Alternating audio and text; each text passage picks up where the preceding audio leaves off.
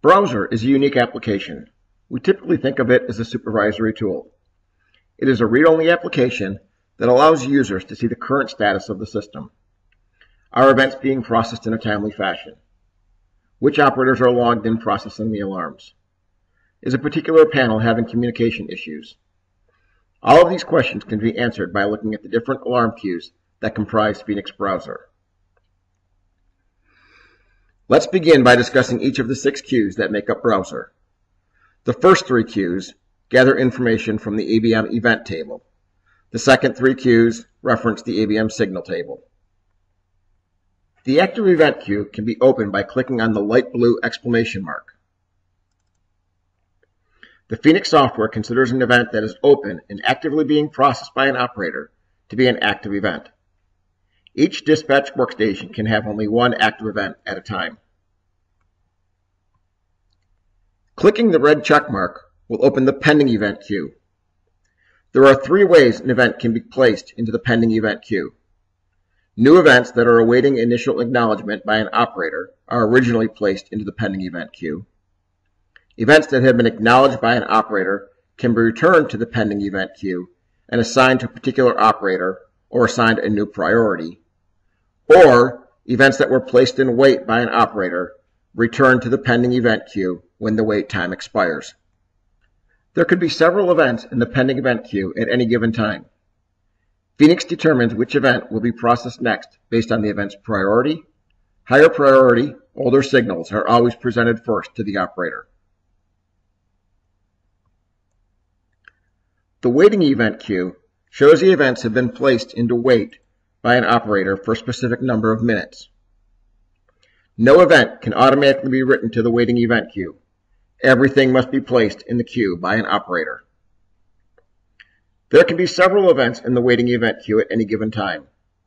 When the wait time expires, the event is automatically transferred back to the pending event queue. The maroon zigzag icon represents the event signal queue.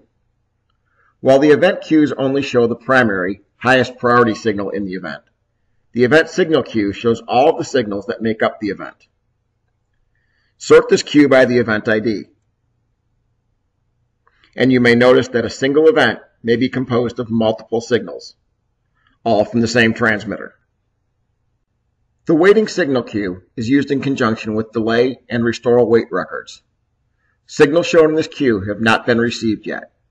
Instead, the Phoenix system is waiting for the corrective or restoral signal to be received before deciding if further action is required by the operator. The icon with the 3 zigzags represents the history signal queue. By default, the last 100 signals received are displayed. This number can be increased by the system administrator. The newest signals enter at the top of the queue and scroll out at the bottom.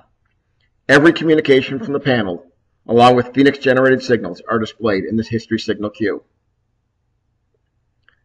The Stop Refresh tool is used to pause the refreshing of the browser queues. Typically, the queues update themselves every 15 seconds if there is new signal activity. When you click the Stop Refresh icon, a message flashes in the right of the toolbar, indicating that you are not receiving new signals.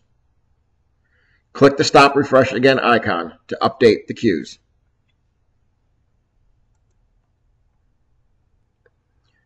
Within each queue, you can click on a column heading to sort by that column heading. Click the column heading again to sort in the opposite direction.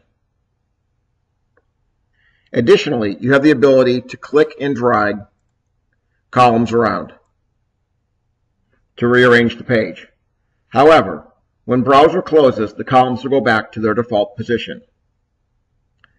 To permanently rearrange the column headings, contact ABM Technical Support.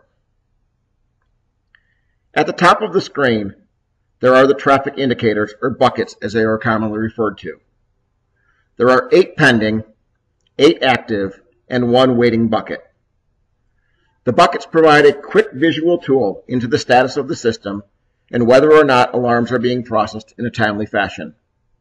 The bucket will change color depending on how many signals they contain.